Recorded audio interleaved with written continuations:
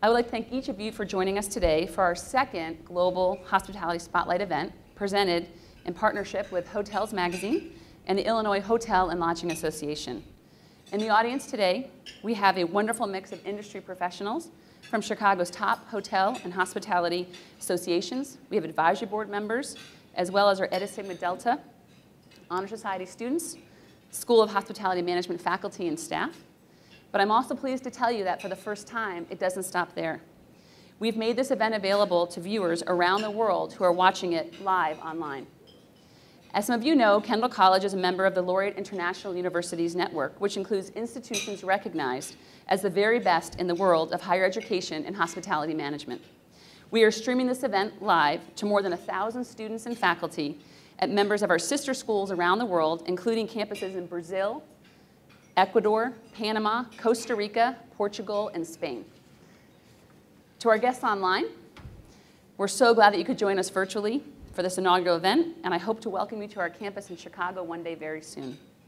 Now, a little bit about Kendall, for those who may be just a little bit unfamiliar. Our mission is to cultivate our students' passions into rewarding professions through rigorous learning experiences in the classroom, local communities, and around the world. Kendall College was ranked the #1 program in Chicago for preparing students for hospitality management and culinary arts careers by Chicago's leading hotel and Michelin Guide restaurants. We are so proud of this recognition and know it wouldn't be possible without the support of many of you, our alumni, our colleagues throughout the hospitality industry in Chicago and beyond. Before we get started, I just have one small housekeeping note. If you're tweeting about today's event, please use the hashtag #KC which you can reference at the bottom of the menu on your table. Now I'd like to introduce Mr. Jeff Weinstein, who's the editor-in-chief of Hotels Magazine and a member of our School of Hospitality Management Advisory Board. He has taken a very active role in helping us plan today's event. In addition to moderating the Q&A session this morning, I would like to ask Jeff to please come up and introduce our distinguished guest speaker, Mr. Jeff Conley, author and founder of Joie de Vivre Hotels. Good morning, everybody. It's a beautiful day here in Chicago. All of you out in the watching virtually, you're missing a beautiful day here. The view outside the windows here is amazing. You can see the entire city and what a beautiful city it is today. We are all very lucky to be here today to hear from Chip Conley. I've known Chip for close to 20 years, and Chip, I found out this morning, has created more boutique hotels than anybody in the world. And Chip does things differently. You can think about some of the other innovators, and you think about people like Ian Schrager and Bill Kimpton and other Americans who have been known for developing boutiques, but Chip does things differently. He's got a very unique edge and approach to hotel keeping, and his philosophy about mentoring his people and creating a culture that really creates an environment where people can aspire to greatness, not only his people who work for him, but his guests. And here's an example of what Chip has done differently. When he created his hotels, he used the idea of magazine titles, and he would take 5 adjectives that probably best describe the magazine and applied them to the hotel concept that he was creating. And he found that people who love his hotels are people who use those adjectives to, for their own aspirations and to describe themselves. And I can't imagine anybody else in the hotel industry thinking that way. He's always got a little different approach. And I think Chip is also known for his creative leadership as well. And in fact, he's written 2 books. And they're known to address how key stakeholders are ultimately motivated by peak experiences that address their higher unspoken needs. And I'm sure he's going to explain a little bit more about that this morning as he gives his speech. I'm always fascinated by his approach. He had a wonderful tableau of San Francisco, which is certainly an edgy town, to develop his concepts. And no doubt he has been imitated by hoteliers worldwide with his approach to hotel keeping. And I know he's going to give you a little bit more about that today. It's my privilege to introduce somebody I consider an industry icon. And Chip, my privilege to introduce you today here at Kendall College. Thank you, sir.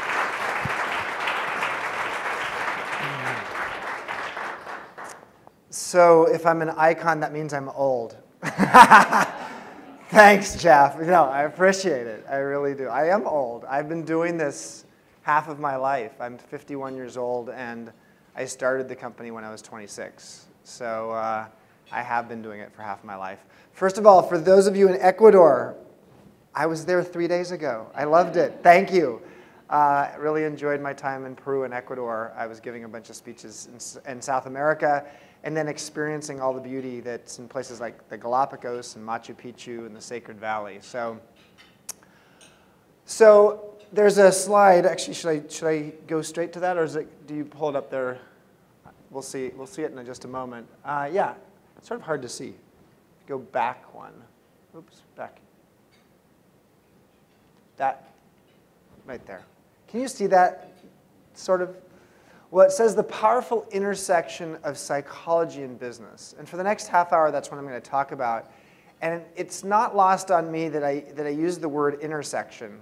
It's the actual location. In intersection, if you're driving in a car, it's the most dangerous place where you could drive a car. More accidents happen at intersections than any other place on the highway. So appropriate to use the word intersection to describe psychology and business, because quite often it's a dangerous intersection, psychology and business. How do we actually get along in the workplace?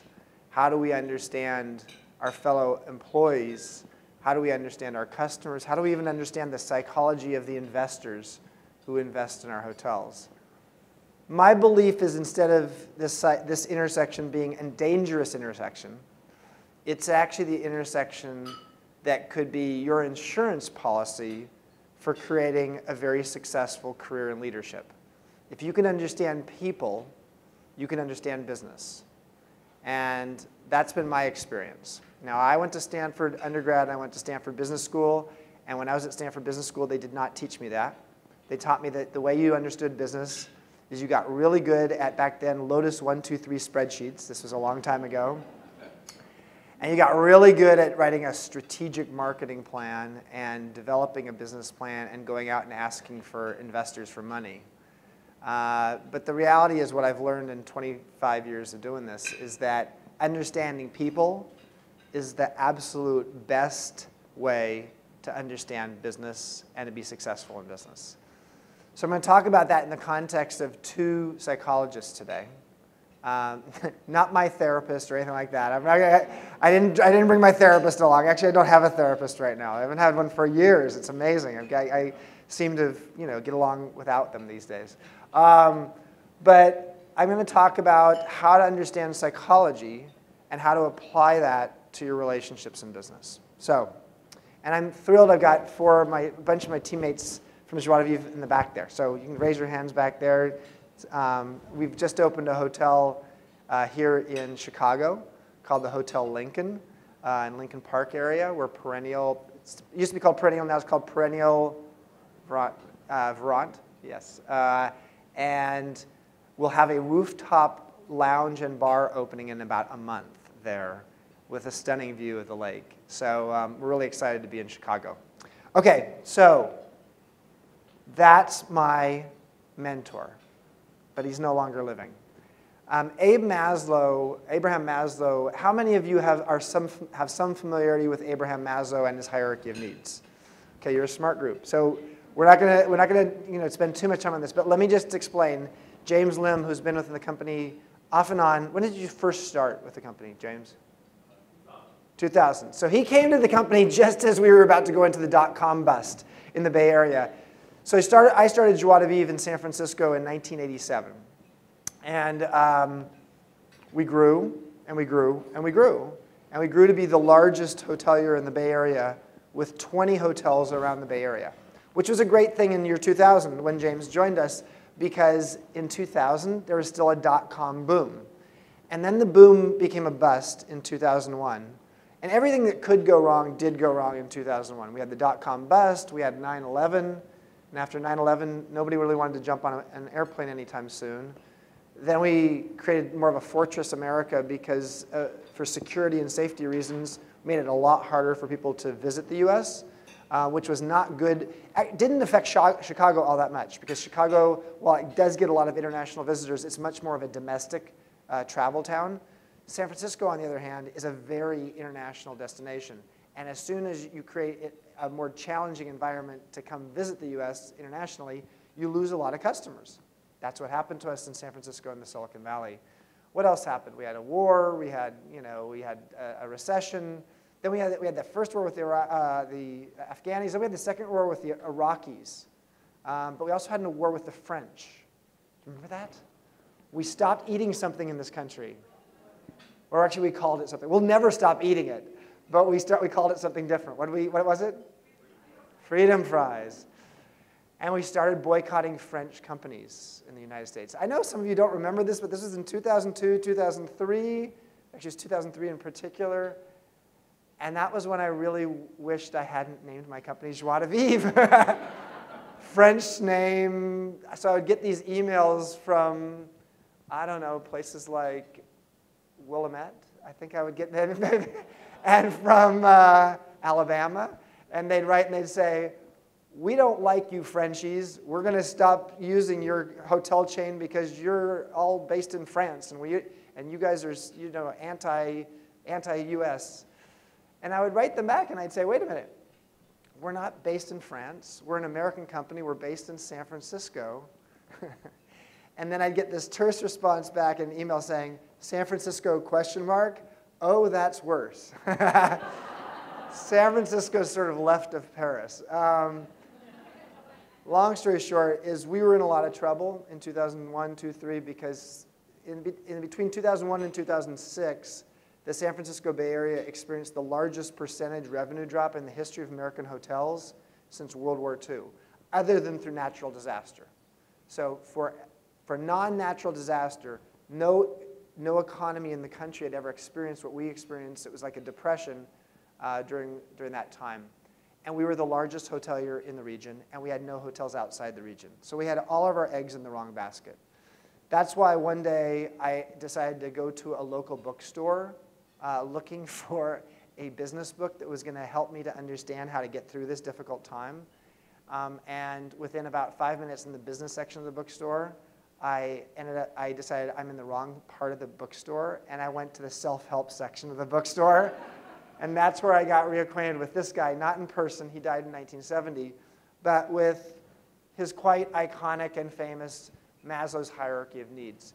Now, I sat there for 4 hours on the floor at Borders Bookstore, Union Square, which no longer exists, and I was reading 2 or 3 of his books. I'd taken only one psychology class in college.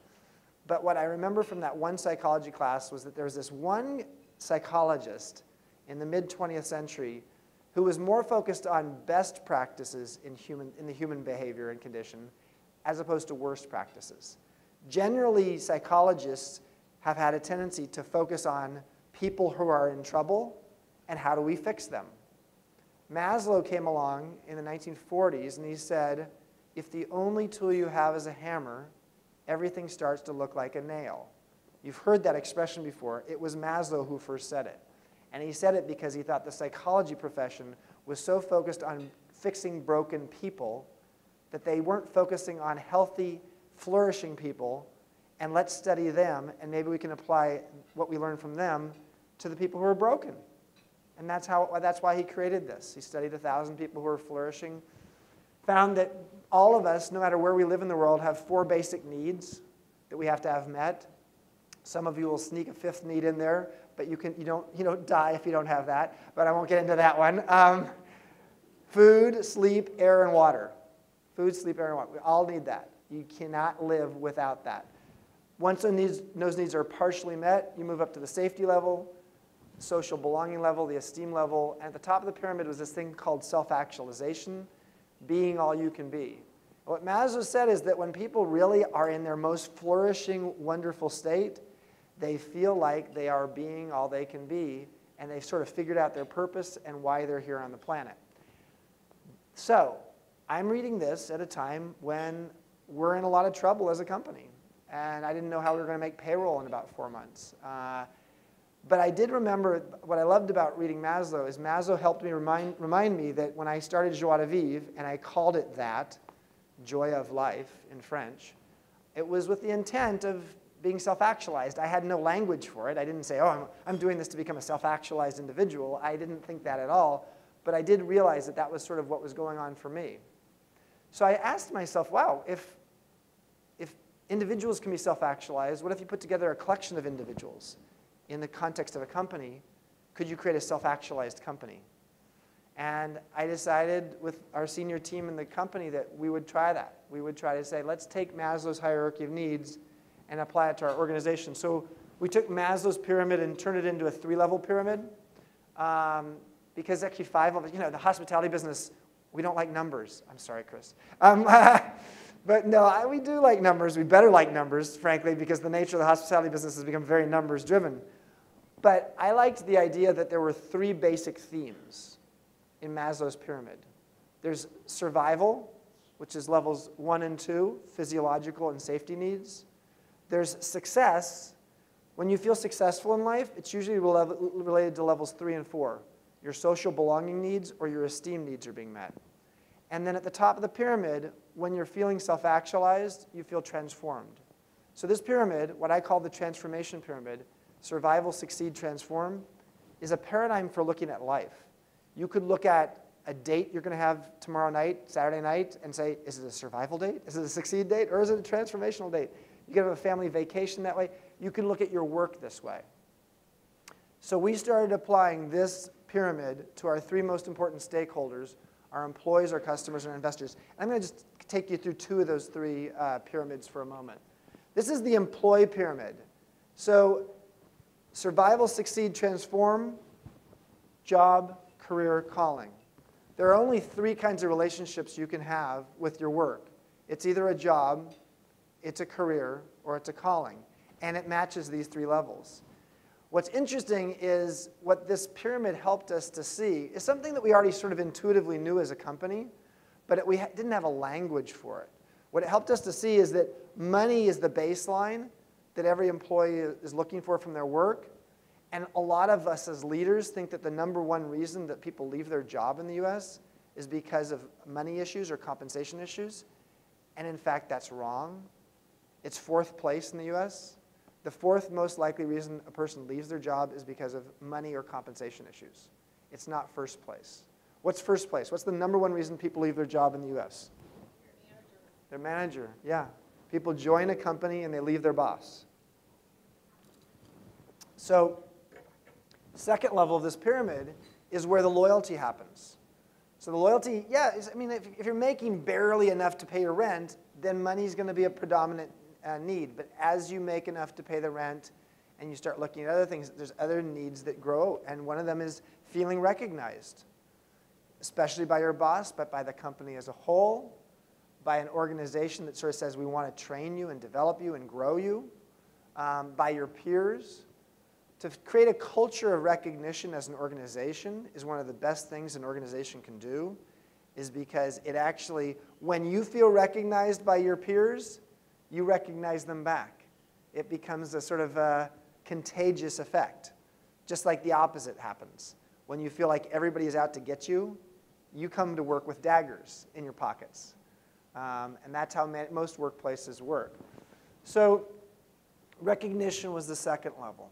But the 3rd level is where the magic happens. Transformation. When someone has an inspiration for the work that they're doing, they find great meaning in what they're doing and at work with the people they're working with and with the organization. If you as a leader can help create an environment where people feel a sense of calling in what they do, the big difference between this level and these 2 levels down here, money and recognition, is money and recognition are external motivators. I give you this, you give me something in return. I'm the employer, I will give you money and recognition, I expect great work in return. External motivation. When you are creating an environment where people have a sense of internal motivation based upon the meaning that they get and how they feel about their work and the inspiration, wow, You've now moved from a bartering relationship to a relationship where your people are actually fueling their own best performance. Think about Southwest Airlines and the flight attendants on Southwest versus the flight attendants on United.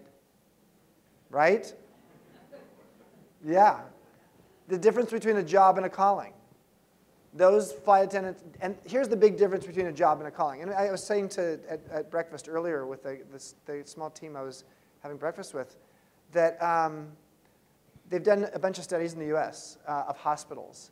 The number one variable for a successful hospital in the US is how happy are the nurses. There's all kinds of variables, but interestingly enough, the number one variable for successful hospitals is how happy are the nurses. And what they showed was that the difference between a happy nurse and an unhappy nurse is the difference between someone who has a job, unhappy nurse, and someone who has a calling. The person who has the calling thinks of their work not as just being a nurse, but being the patient advocate. So the big difference, and I'll just sort of sum up here to say, the big difference in terms of leadership, of helping people move from a job to a calling, helping flight attendants at Southwest move from just like, okay, let's get all those bags on board, to feeling like, okay, I'm here to actually help people feel safe and happy and have a good time in the air, is helping people to move beyond the tasks that they're doing and focus on the purpose and the impact that they're having with their work. And that could be helping on a regular basis introduce the staff to customer feedback, maybe even having customers come into a staff meeting and say why they love your hotel, you love your restaurant, love your spa. It could be how do you help people feel like their work is not just a series of tasks, so they have an opportunity to have a voice. Something we started doing during that downturn 10 years ago is we started doing these service retreats where we would take line-level staff from the hotel off-site for the day. Usually retreats are always management retreats. Well, what if we took some line-level staff off-site and have them help discover what our strategy for the year and help create what our strategy for the year is going to be for a hotel? So helping people think bigger and more broadly about their work, even if it's a housekeeper. A housekeeper is cleaning toilets for a living. How do you help them feel like they have more than just a job? You do that well, you create an environment where people are moving up the pyramid. And if you move people up the pyramid, this pyramid, you're creating an environment where more and more people are just internally motivated by what they're doing, and that's a great thing. One other pyramid I'll show you, and this is the customer pyramid. So customers, the baseline, the survival need for a customer is please meet my expectations. Think about yourself as a customer. Whether you're a customer at a dry cleaner or a resort or, I don't know, a shoe shop. You have a baseline of expectations of what you're looking for. And that's actually, if you get those needs met, just your expectations met, then you've had a survival experience, meaning you're at least satisfied. And 25 years ago, creating customer satisfaction, the base of this pyramid, was enough to create loyalty. But post-internet, or in the internet era, not anymore. Customers who are just barely satisfied defect. They do not come back because they have a lot more choices, and they find those choices on the internet. So understanding your customers, I've said for a long time, as Jeff said, back 25 years ago when I started the company and then we grew the first hotel, the first funky little motel in a bad neighborhood, against all odds became successful as a rock and roll hotel. I said the best talent of a hotelier is to be a cultural anthropologist. And what I meant by that is you've got to understand your customers, what their expectations are, what their desires are. That's the next level here is what are the desires of a customer and how are those different than the expectations? In the context of a hotel, the truth is the more money you're paying as a customer, the higher your expectations. So it's like the expectations are huge. The desires are a step above that, and if you can deliver on the customer desires, it creates a more committed customer.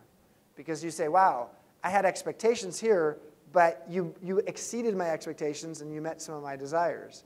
But it's a very interesting question to ask with your team, what's the difference between an expectation of our customers and a desire? And if you can actually start delivering on the desires more, even, you can actually help move the customer up the pyramid. But the magic, again, happens at the top of the pyramid. There are some companies out there that are mind readers. Apple is a mind reader. Apple does not do focus groups. They have never done a focus group. In fact, there's a great quote from Henry Ford from 100 years ago. He said, if I asked my customers what they wanted, they would have said a faster horse. So Henry Ford didn't do any focus groups either. At the top of this pyramid, your customer has a set of unrecognized needs that they can't even articulate, but if you delivered on them, they'd say, wow. At our Hotel Vitale, we created a yoga studio in a financial district hotel. That doesn't make sense. Financial district hotels are supposed to be business-oriented. Why would anybody ever want to go to a yoga studio in a financial district hotel? Yet, it was an unrecognized need of customers. We created one of our hotels, the Nob Hill Lambourne, that's now a condo project. But back in the day, we created, it was the first hotel in the US that had high-speed internet access in every guest room in 1994, before any of us were actually on the internet. But what we knew is it was an unrecognized need of the customer that was coming. So imagining what the customer wants before they've even asked for it and delivering on it is what creates evangelical customers, customers that will go out and tell their friends. And in the era of TripAdvisor, that's your marketing plan. It's all about your customers. All right, so that's it. That's all I'm going to talk about on Maslow. How to understand Maslow's hierarchy of needs and applying it to business. That's the full package. For those of you who say, wow, this is a lot of interesting stuff, go out and read Peak. I wrote a book called Peak, How Great Companies Get Their Mojo from Maslow. It's not with us here today. My newest book, Emotional Equations, is here today. But go out and read Peak. Some of the guys in the back have definitely read Peak. And it's appropriate for any industry, but particularly hospitality. OK. Now, this is another Jewish psychologist. I hang out with the Jewish shrinks. This is Viktor Frankl. Long story short is during the last downturn, the dot-com bust, which was really in the Bay Area like a depression, I got my rear end kicked. But I learned a lot. And we as a team, our team together, came together and created something rather miraculous. We didn't have any economic layoffs. All of our competitors did. We ended up tripling in size and revenues during 2001 to 2007. Then we decided, let's grow faster. And between January 2007 and September of 2008, we launched or relaunched after a renovation 15 hotels in a 21-month period around California. That's a lot. That's a lot, especially with a major Great Recession coming along. So in early 2008, after we had launched many of those hotels, it was starting to become very apparent to me that we had really bad timing with this major growth initiative, because this recession that was starting to become apparent in early 2008 looked like it was going to be really ugly. And as it turns out, it was very ugly. So in early 2008, my psychology personally was pretty ugly. My meaning in life was a little bit off. And it was partly because I was the CEO of a company, and I felt like, wow, I don't even know if I'm the right person to be running this business anymore. Partly because for me, it had been an absolute calling, and now it felt more like a job. Not because anybody had done anything wrong, but just because I think I found a new calling, and I loved writing. And I loved writing these books, and I'd written Peak. Peak had come out in September of 2007, right in the middle of all this, all the launches. And I guess I was clear. It's hard, and no one's going to cry for a CEO, that's for sure, and they shouldn't. But it is hard for anyone at all to get up and go to work when you know you're not the right person for the job anymore, and you don't like what you're doing anymore. I liked pieces of it. I loved hanging out with James. I loved hanging out with people in the company, and they, I hope, still know that. But I also knew what the company needed was not what I could give it. And I also knew we were running out of cash again. Damn, we had had that experience before, but we were running out of cash again because the company that I was really I was the shareholder of the company. Each individual hotel was a different owner, but the management company, which at that point had almost 3,500 employees, That was me. And I don't have deep pockets. I have okay pockets, but not that deep. So long story short is I knew that I should be doing something different, but the last thing I could ever do was to go say, oh, I'll go float my resume right now. Couldn't really float your resume when you're the founder and CEO of a company that you own. So I just needed to put my seatbelt on and stick in that chair. But I also knew there were a bunch of other stuff happening in my life. I had a long-term relationship ending. I had a son going to prison wrongfully. Went to San Quentin prison. He was in prison for 8 months until a federal judge let him out and said, he's not guilty. Let him out. But how would you like to have your son in prison for 8 months? In San Quentin, no less, with murderers. It was really hard. So I started reading Viktor Frankl's book. Now, Viktor Frankl wrote a book called Man's Search for Meaning. Probably the most famous book ever written on the subject of meaning. And I started reading it because I said, wow, I just sort of want to understand my meaning. In fact, I was having so many bad days in a row. A friend of mine said to me, you've read this book before, Chip, Man's Search for Meaning. It's a great book to read when you're depressed or upset about your life, because then you read about his life, and you say, oh my God, my life is so good. This poor guy, 1930s psychologist from Vienna, who believed that the fuel of life was meaning, well, he ended up in a concentration camp to test his theory. Is meaning the fuel of life? And his book is really the story of what it was like to live in the concentration camp, and then what his theory of meaning is. So I was reading that book, and I was struggling. I was really struggling. April 30th, 2008, I was in St. Louis, Missouri, giving speeches. So yes, I was running the company, and I had this book come out, and it became a bestseller, Peak, and I was going around the country giving speeches. So it was a very disjointed life. And April 30th, 2008, I was in St. Louis, Missouri, and I got a call from the CEO of our insurance brokerage firm that we work with, and they said, the CEO called me and said, you got to sit down. And he told me about my friend Chip. Now this is, I'm not schizophrenic, but this is a different Chip. This is not me.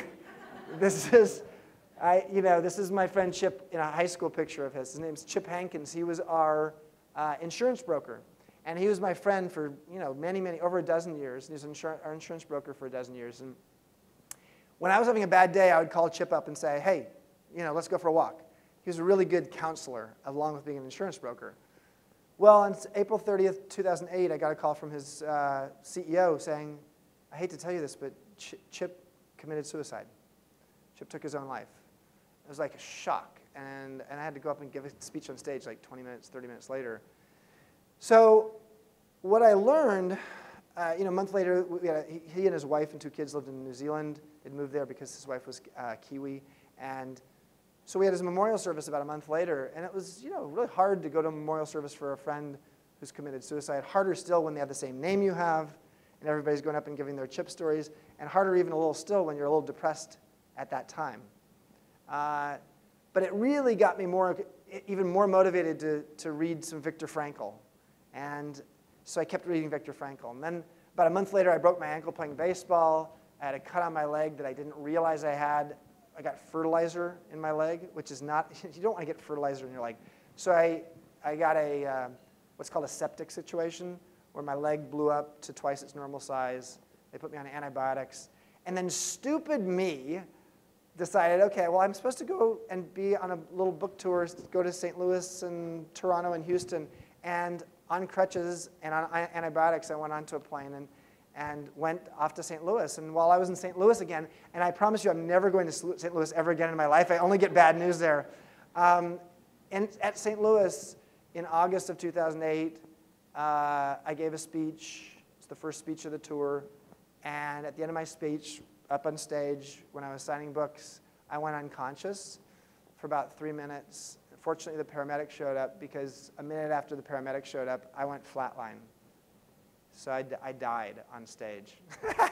You don't want to die on stage. So long story short, because I'm running late on time, they revived me. I lived. I'm here to talk about it. But while I was in Barnes Jewish Hospital in St. Louis, after being in the emergency room for a few hours, I didn't have a heart attack. They still don't know what happened to me. I had divine intervention is what I call it. What I learned at that point was I need to learn Viktor Frankl's Man's Search for Meaning, that book on psychology. I need to apply it in my own life. So I turned it into an equation. Oops. Gosh, you can barely see that. I call it emotional equations. I turned it into an equation. Despair equals suffering minus meaning. Now, I'm going to go through it really quickly. And for you, those of you who want to really learn more about it, they've got books in the back. But suffering when you're going through a difficult time in a concentration camp, my son in prison, me in a mental prison, whatever's going on, when you're going through a difficult time, suffering is ever present. In fact, in the Buddhist philosophy and religion, it's the first noble truth of Buddhism that suffering is ever present. So if you think of suffering as a constant and you think of meaning as a variable, and you increase the meaning, the despair goes down. And I started using that on a daily basis. I started asking myself at the end of a bad day, and there were a lot of bad days in 2008, the latter part of 2008, I would come home and I would just say, what did I learn today? What was my meaning? What was my lesson? What emotional skills did I learn today? And it started to work. I started feeling less despair. I felt more meaning. And then we started even applying it in the company a little bit. There was a retreat, we had a management retreat in Santa Cruz, where I started introducing some of these equations, or one of these equations in particular, this one, to some of the managers. And I said, we're going to go into 2009 and have a really rough year. Because the budget, we went into the year with budgets that thought there might be a 2 or 3% drop in revenues, and there was a 22% drop in revenues in the markets we were in. So what meaning was the team going to get? Abraham Maslow said, great leaders create great psycho-hygiene. And what he meant by that is that when things are going really badly, or when it's very much sort of a difficult environment at work, you'll learn how to bathe together, not literally but figuratively, and you have a catharsis. And you have a sense of, okay, we can breathe together and we're all in this together. And when you create that kind of environment, even if it's a difficult time, people will say, you know what, I'm going to learn more in this period of time than I'll ever learn the rest of my life.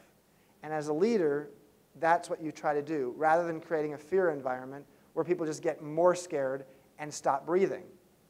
So this worked. I'll show you just 2 other ones quickly, and then I'll sum up. Happiness. I went to Bhutan to study the Gross National Happiness Index, amazingly, 40 years ago. This is a country that said, well, GDP is not that important. It was GNP then. How about GNH, Gross National Happiness? So happiness is really about wanting what you have or practicing gratitude. 4 different continents, they've shown the same thing, 4 different continents. Fastest way to feel happy if you're unhappy is to feel gratitude and express it. It's the fastest way, 4 different continents. So this is culturally across all kinds of psychology, all kinds of people. The problem with the happiness equation is not in the numerator, the top, it's in the denominator. It's the pursuing gratification. It's the having what we want. We as humans are built to want things. And you say, oh, I want that. Okay, I'm going to go over and get it. And as soon as you get that, oh, it's okay. I don't like it quite as much. Now I want that. We do this with marriages and relationships and things like that too. So we get so focused on the pursuit of our gratification, we lose track of the practicing of gratitude and appreciating what we do have. Okay, last one, anxiety. Anybody feel that the last 4 years? Anxiety. There are 2 ingredients that actually create anxiety. What we don't know and what we can't control. Uncertainty times powerlessness. Once you know that, once you actually understand the ingredients of anxiety, you have an ability to control anxiety. And it has a lot to do with just figuring out how do you actually focus on what you do know and how do you focus on what you can influence. I don't have time to go over, maybe in Q&A, if anybody has a question at the very end, we can ask about that. Or I'll be here reciting books too. For 24 years, I was the CEO of the company that I founded. And I was the chief executive officer because that's what we call CEOs, chief executive officers. But what I've come to learn in 24 years of being a chief executive officer is that CEOs are really chief emotions officers. And that if you don't realize as a leader that you are the emotional thermostat of the group that you're leading, then you're going to have some very unintended emotional consequences in your organization. 3 pieces of data that back this up. Daniel Goleman wrote a book 17 years ago called Emotional Intelligence, in which he proved that 2/3 of the success of business leaders and organizational leaders has to do with their EQ, their emotional intelligence, and only 1/3 has to do with their IQ, or their level of experience in the work. Secondly, very smart man there, looking a little crazy. When we're feeling crazy and we make decisions from that crazy reactive state, you've never done that, right? You've never, like been angry and then made a decision, or been anxious and made a decision, or been jealous and said something. When we do that, when we actually live in a reactive state, which is how we tend to live with our emotions, if we make a decision in that state, we're using 10 to 15 less IQ points when we're making the decision. Because we're using the amygdala, which is the caveman part of our brain, the fight or flight part of our brain. If you just even say to yourself, I feel angry right now, or I feel jealous, or I feel disappointed, just even naming it, the emotion allows you to actually get to the prefrontal cortex up here, which is what gets you your IQ back. Because for many of us in this room, losing 10 to 15 IQ points when we're making decisions is not a very smart proposition. So that's the second piece. Third piece, a beautiful pond. That's like a company or an organization. An organization's like a pond.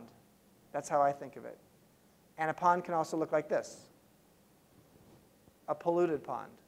And all it takes is a little bit of people being upset in a pond to pollute the pond. Our emotions are just as contagious as the flu. If there's anxiety in an organization and we're not doing a good job as a leader of figuring out how to deal with the anxiety, we pollute the pond. And if you pollute a pond, it takes a lot of time to clean up a pond. It doesn't take much time to pollute a pond. So emotions are really important as a context for that organizational pond that we live in. Just to sum up, the most neglected fact in business is that we're all human. Just that little known fact that you'd forgotten about. And that's what I want to end with, is just to say that if you think that the way you're going to be successful as a business leader is to just be the best tactician in the world, and technical skills are going to actually be what's going to take you to the top, technical skills will take you to the top of middle management. And if it takes you any further than that and you don't have EQ, you will get spit out within a year or 2 years. So you may grow without EQ and just with technical skills to a level of seniority that you can't handle from an emotional intelligence perspective. So being able to learn emotional intelligence, it's part of the reason I wrote the book, is more of a how-to on emotional intelligence, is a really essential piece of how do you become a great leader, especially in the 21st century when it's less of a command and control environment, and it's much more focused on how do you actually engage and inspire people with a sense of meaning in their work. So thank you very much. And Jeff, come on up. We're gonna hang out and do Q&A now.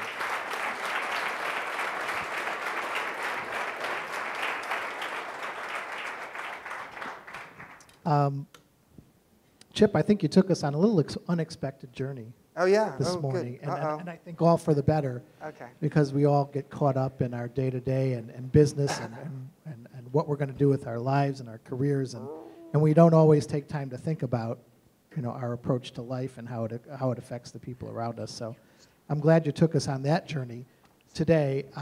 But I think we're going to sit now and talk about the hotel business. Yes. You took us a little bit down the career path, and I think we kind of stopped in 2008 with what happened to Joie de Vivre. Yep. So take us to the present. I know there's been some transformation of the company. So to put things into perspective, as we talk about the hotel business for the next 15, 20 minutes or a half hour, whatever we have, tell us where the company has gone from here, from 2008. Sure. So 2008, challenging recession, lasted for a couple of years. Things are so much better today. What was clear to me was I needed to solve two things for the company. I needed to have deeper pockets in the company because we kept, this is just a very up and down industry, and we got into a size where we were the second largest boutique hotelier in the U.S. And we needed to have deeper pockets. I also felt we needed deeper pockets for the sake of being able to go out and grow acquisitions-wise in terms of going out and buying hotels, because when the market gets bad, there are also opportunities to purchase. So that was one piece, is I knew we needed capital. Secondly is I just knew that we needed an environment where I could evolve out of being CEO, still have an involvement. So in 2010, about 2 years ago, we sold a majority interest, or I sold a majority interest of the company to John Pritzker, a name that's very familiar here in Chicago. John's father started Hyatt. And John has had nothing to do with Hyatt for a long time, and in fact has no shares in Hyatt at all anymore. And he bought a majority interest in Joie de Vivre. About 3 months later, I stepped down as being CEO. For a year, I was executive chairman. And then as of October, John bought an interest or bought a majority share of Thompson Hotels based in New York, merged the companies. And so we now have a full national platform and international platform, because Thompson has hotels in Toronto and in London. And that's where things are. And I'm still a sizable shareholder in the company, and I am an owner in 16 of the hotels that we manage. But I'm not involved in day-to-day operations anymore. So the bringing together of Joie de Vivre and Thompson created a company called Commune. Commune, yes. Not Commune, but Commune. And it's a company that's looking to grow. It's Yeah. it's got a new plan for a 3-star brand, and supposedly further acquisitions are on the way. So tell me about the role you're playing in the new company, and also address, it seems like you're kind of 1 foot in, 1 foot out of the hotel business. How do you manage that, and how do you transition in and out, as an executive? Well, I don't transition in and out within Joie de Vivre. I'm pretty clearly, the only thing I'm doing within Joie de Vivre beyond being an asset manager of the hotels that we manage, that Joie de Vivre manages for hotels that we own as other separate owner groups that I'm involved with, is I'm helping to create a hotel in Palo Alto, downtown Palo Alto, next to Facebook's original headquarters. And I went to Stanford, I went to Stanford Business School, so I sort of love Palo Alto, and it's a very hot place to be. So we're creating a very interesting hotel there called the Epiphany that'll open about a year from now, and we're doing that with IDEO. IDEO is a big product design firm, and it's going to be a really stunning hotel. So I like that because I like the idea that Joie de Vivre, specifically JDV, is continuing to be creative and innovative. So my involvement now within Joie de Vivre is really as a special advisor on things and just on that project. Beyond that, I'm still in the hotel business in the sense that I have lots of friends in the business, and I ask questions a lot. And I am working on a project in Todos Santos, Mexico, which is in Baja. It's an 1,100-acre wellness development that will have some hotels in it, and it's going to be sort of like the wellness capital of the world. And I'm very actively involved in that project. But in terms of having a foot in and foot out, I have. At the end of the day, I love the hotel business, the hospitality business, and as we were talking the other day, earlier this morning, when I got in the business 25 years ago, it was the hospitality business with a small h and with a big H and a small b, and today it's a small h and a capital B, in the sense that it is more of a business than it is hospitality. And I don't like that. That's, I think, an unfortunate path. But it's a path that's long-term. It's not going to change. Because back then, 25 years ago, many of the hotels were owned by families. The Swig family in San Francisco, and they owned the Fairmont. And today, hotels are more and more owned by private equity firms and things like that. And there's nothing wrong with private equity firms. In fact, John's company that owns a piece of our company is a private equity firm. But it's more focused on short-term return on investment as opposed to long-term. And at the end of the day, I think our relationship in the hospitality business with our guests is a long-term relationship. It is not a transactional relationship. It is a transformational relationship, one that transforms over time. And I think that, that disappoints me at times in terms of where the industry's gone. So we're turning into more of a business than a focus on just pure hospitality. But you've managed to remain entrepreneurial throughout your career and still today. So for all the students that are out there, how do you manage to remain entrepreneurial? What is the skill set that's required to remain entrepreneurial in a career that is becoming more focused on the bottom line and dollars and cents? So, thanks, Jeff. I started the company when I was 26. I had real estate background, zero hotel experience. Never took a hotel class. Didn't know a thing about checking a person into a hotel. Didn't know what a PMS, property management system, was. I didn't know a thing about that. But what I will say is that the word experiment and experience have the same root. And if you can think of your life that way, such that life is just a series of experiments, just like it's a series of experiences, if you're doing an experiment, you are willing to fail in an experiment because the nature of how you think of an experiment is that there will be failures and learning that comes from it. If you can take that same perspective and apply it toward your experience in your career and your life, you will be more tolerant of failure. And when I was 26 and I started the company, I had to be very tolerant of failure because the likelihood we were going to succeed was actually very low. And then along the way, we've taken a lot of steps. We created this thing called Costa Noa, which is a luxury campground, which is an oxymoron, which is why it failed financially. But we've tried a lot of things, and we've said, let's learn, and let's constantly be open to being curious and learn, because that's what life is about. Now, that's a hard path to take if you are a perfectionist or if you are constantly have a fear of failure. And so I just think it's almost an axiom that the people who are most creative and innovative have a very high tolerance for failure. That doesn't mean that they're not, the team who works with me would sort of say, yeah, Chip's pretty driven and pretty high standards of wanting success, so it doesn't mean you don't want that too. You do, but it just means you're willing to actually try things and maybe do things that sort of sound a little bit crazy occasionally just to see how it works. For us, we got to a size as an organization where we could start beta testing things. Let's try something in that hotel, see how it works. If it works well, maybe we could apply it elsewhere. And so just trying making small bets on something was one of our ways to actually stay entrepreneurial. Okay, the luxury tent didn't work. But give me an example of something you did a little bit crazy, a little bit different, not very much entrepreneurial, that did work, and tell us about it, why it worked. Well, I could use a specific practical example, but I actually want to use a broader one for a moment to go back to something you used in your introduction, because it's actually language that's now become very familiar within the boutique hotel world, and maybe more broadly, even the Marriotts are talking about it today. About 25 years ago, we started our first hotel, and each hotel is based upon a magazine and 5 adjectives. So that first hotel, the Phoenix, a rock and roll hotel, was based upon Rolling Stone magazine, and the 5 adjectives were funky, irreverent, adventurous, cool, and young at heart. And so what I started saying 25 years ago when people thought I was crazy was that we are connecting with our customer on a psychographic basis as opposed to a demographic basis. Demographics are what we look like on the outside.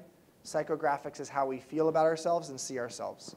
What we saw with the Phoenix is that the people who fell in love with the Phoenix, this funky, irreverent, adventurous, cool, and young at heart hotel, saw that the hotel was almost a mirror for their aspirations of how they saw themselves, and they got what I would call an identity refreshment by staying in the hotel.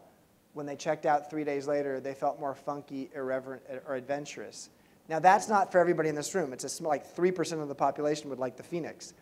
But what the trend has been, and what has really been a shift for the industry, is to move to a place where how do we connect with our customers beyond demographics, more psychographically, and create more of an emotional connection, as opposed to just a physical connection. We were talking earlier today about the fact that when you're a new traveler, in the 1950s is when the chain hotels started in the US with Holiday Inn, what people wanted was predictability and consistency, because a lot of people in the US with a new interstate highway system were traveling for the first time. And they were staying in hotels and motels for the first time. And when you're trying a product for the first time, you want something that's going to be consistent. Today, we have more sophisticated travelers, and they're looking for something more than that.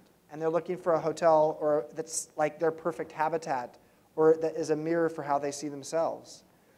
And when I see ad campaigns for Kimpton or others saying, hotels as unique as you are, or Ian Schrager saying, you are where you sleep.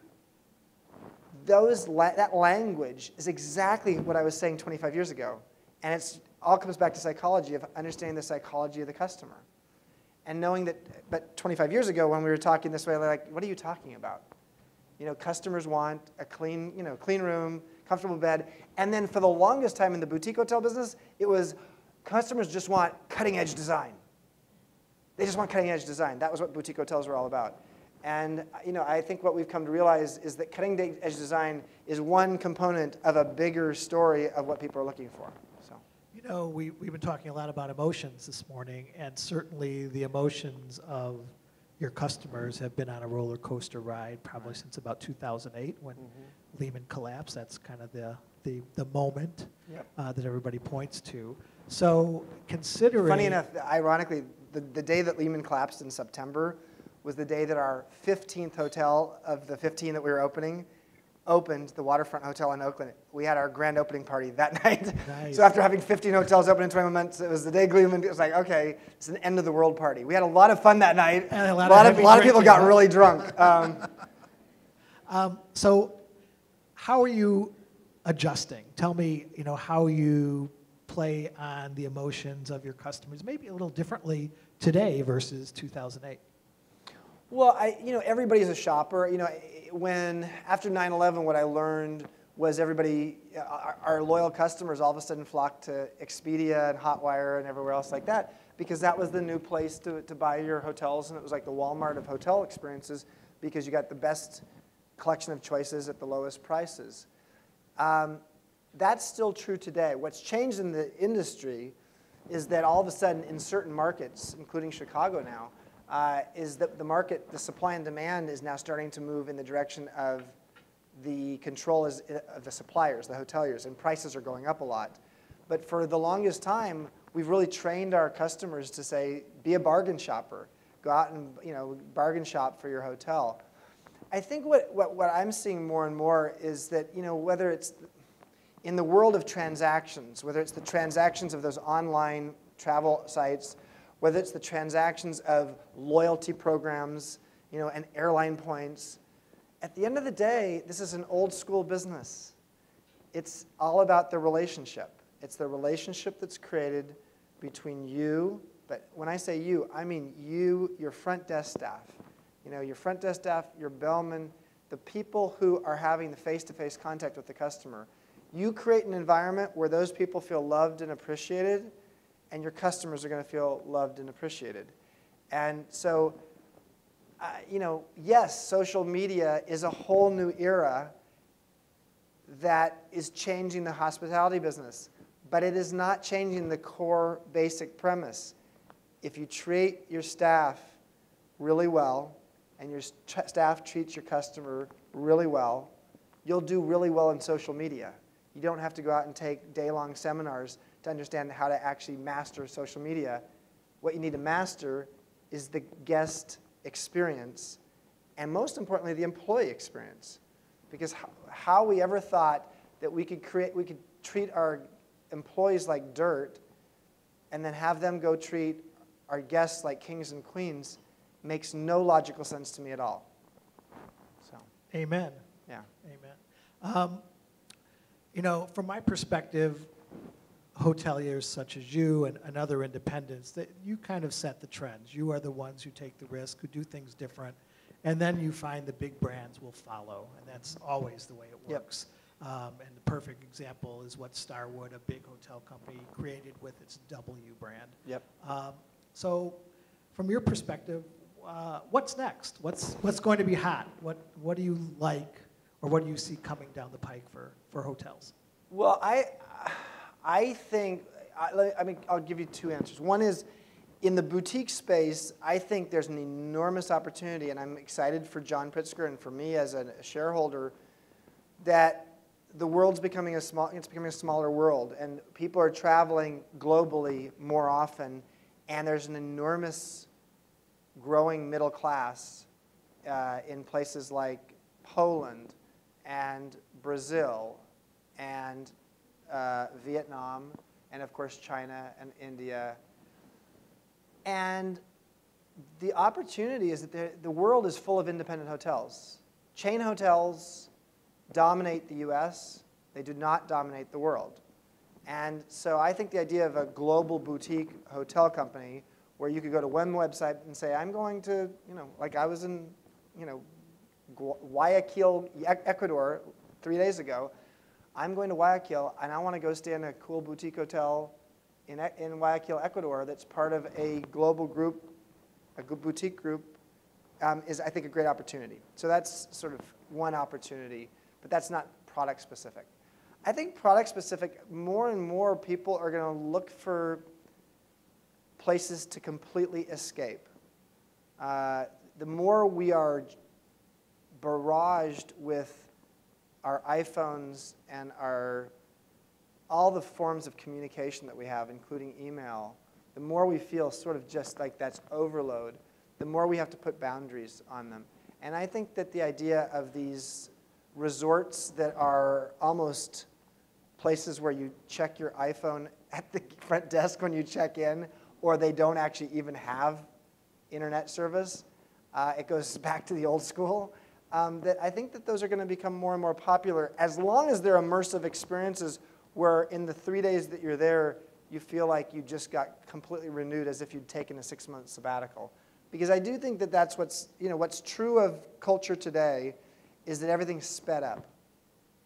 And the way life works is there's always got to be a balance. And with all this speed that we have here, the question is what's going to be the balance? And in the hospitality business, what we've tried to do is just keep sped up to catch up to our customer, and that's important. But I think there'll be an opportunity where people can go and say, I'm just going to go to that resort collection they have where all you do is you spend 3 days there and you completely rebalance yourself based upon recalibrating yourself back to a slower speed. And I think that's an opportunity that we'll have as an industry.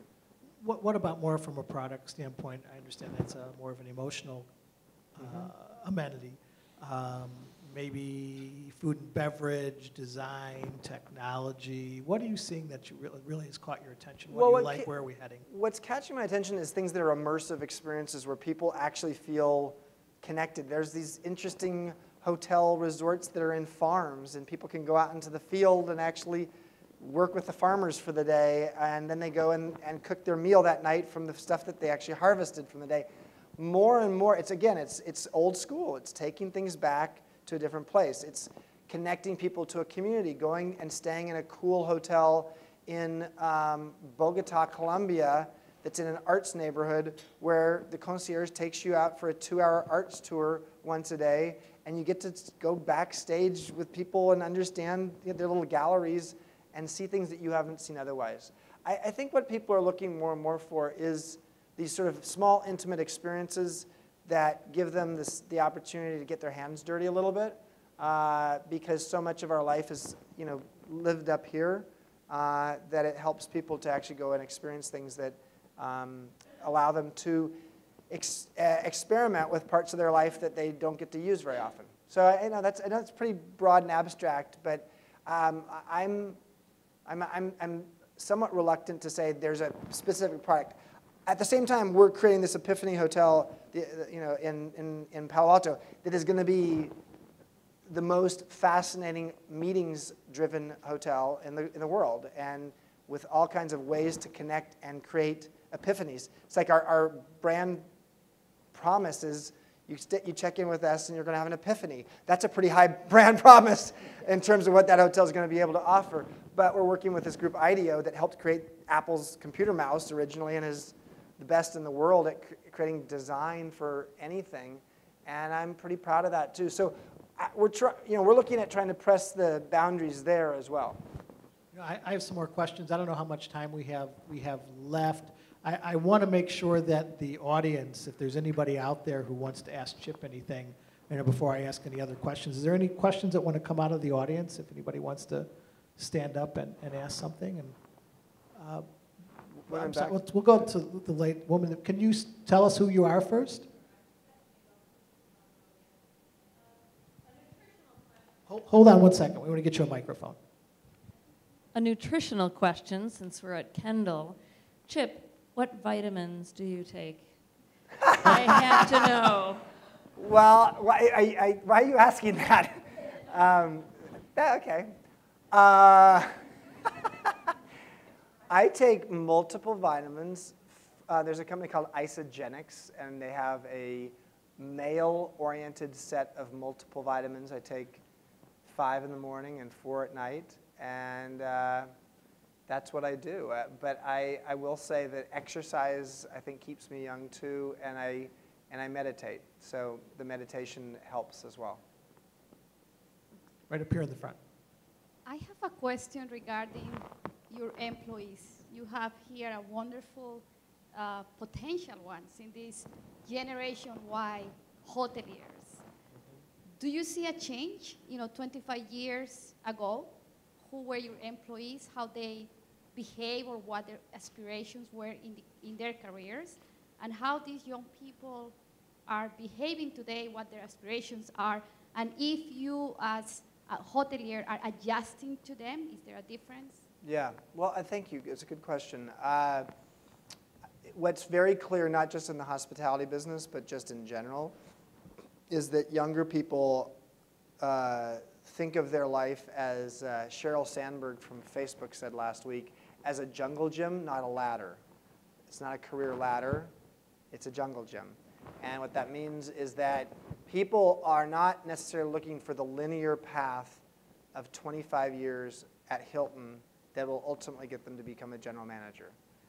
They are open to and interested in moving around, trying different things with different companies, and being open to the fact that they will not know where they're going to be 15 years from now or 5 years from now. They also want an opportunity to feel like they've got a voice and an opportunity to have some level of leadership relatively young in their career. And so these are the desires of younger people today, and that the employers that are able to both create an environment where young people can actually have a voice and feel like they're empowered, feel like they can actually get into leadership relatively early.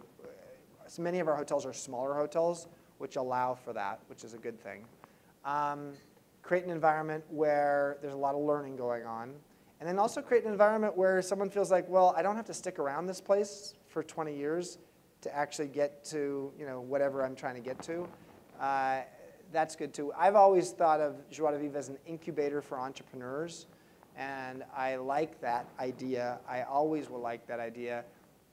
Some other leaders have said, well, that's silly. You're hiring people, you're going to train them, they're going to work for 3 or 4 years, and then they're going to become a competitor, or they're going to go out and start a restaurant, or they're going to go out and start their own management company. Our director of operations for the company started a hotel management company in LA many years ago. I love that. I want people who are passionate. I want people who are going to be excited about what they're doing. And if they're not going to be excited in the context of working with us, or they had excitement, but now they want to go do their own thing, great. It's not like we have a lot of trade secrets. If we were a high-tech company, it might be feel different. Someone stealing trade secrets that, our trade secret is being nice. Okay? That's my trade secret. I'll give that, and I write books about it. So it's not a trade secret. Okay, one last question I'm going to ask you, yeah. Chip, is we've got a lot of students here and virtually. Give them one quick piece of advice about their budding hotel careers. Well, I just wrote a blog on Huffington Post that was just posted in the last few days, and I outlined 5 pieces of management etiquette. I'm not going to tell you all 5 of them, but let me just give you a couple of them. that I think are really relevant. Number one is be radically responsive. And what I mean by that is, and again, the guys in the back will know this, I do my best to respond to an email as quickly as possible. More importantly, if someone is upset at you, whether it's an employee, whether it's a customer, whomever it is, the moment you see that, whether it's on your PDA, whether it's at your laptop, whether it's a voicemail you've gotten, drop everything, respond within 10 minutes. That doesn't mean you have the answer. But again, I'm looking at James. So many times, the worst thing you could ever do, here's what happens, it's so silly. Leaders get an angry guest. Perfect example. Guest has a terrible experience. They send an email to the CEO. They're so upset they expect that they're not going to get a response. When they get a response within 10 minutes after hitting send from the CEO saying, I am so sorry. I really apologize for what happened. I don't know the details. I need to find the details out. I have copied James Lim on this. He's the regional director for that area, and he's GM, managing director for one of our hotels. James and I will talk about it, and either James or I will get back to you within the next 24 hours. Do we do that, James? We do that all the time. That is better. I hate to say this to a hospitality institution, but that's better than any education you can get from any class. Because the bottom line is we all want to feel respected.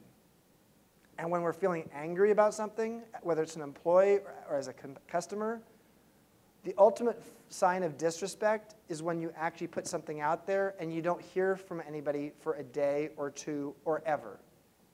And what happens with a leader is they get that email and they say, oh, I better do my investigation of this. And 3 or 4 days later, they've not responded, and they've actually forgotten about the problem. And they finally hear back 5 days later from people, oh, here's what happened.